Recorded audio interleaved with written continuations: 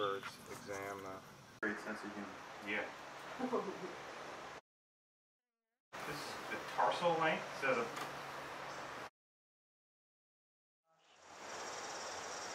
Your friend did not puke on me.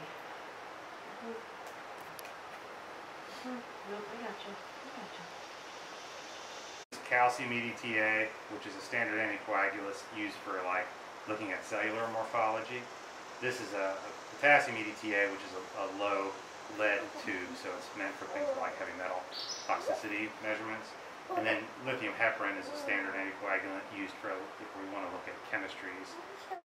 But we'll test the blood lead concentration now with a cage side test or point of care test called the lead care 2, and then the rest of these will bank for future analyses.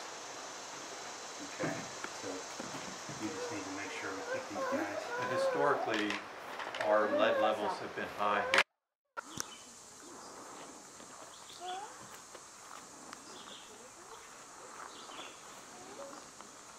So we're trying to identify the major tendons. Like there's 2 tendons that come, one of these here, one here. They join, and then this tendon here is very important. This is a major patagial tendon here. This triangle is called the patagium, so it's this flap of skin. It's very thin. And there's the bones.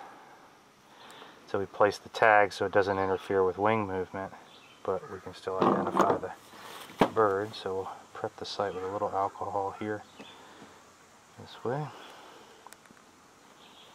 And you can see those tendons a little better now. And we'll kind of get a sense of where to place this, first of all, so that it's as comfortable as it can be.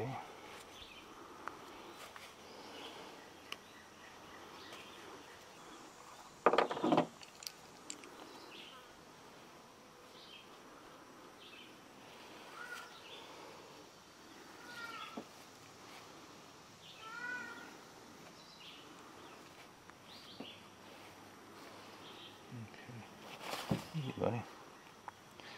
Alright, 1, 2, 3.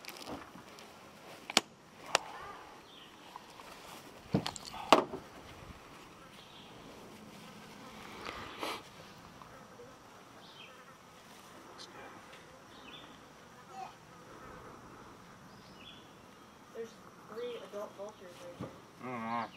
Alright, we get everything we need. Other than, yeah, we got everything, I think. Alright, let's get him up and get some pictures. Let me do the photo shoot here if you don't mind.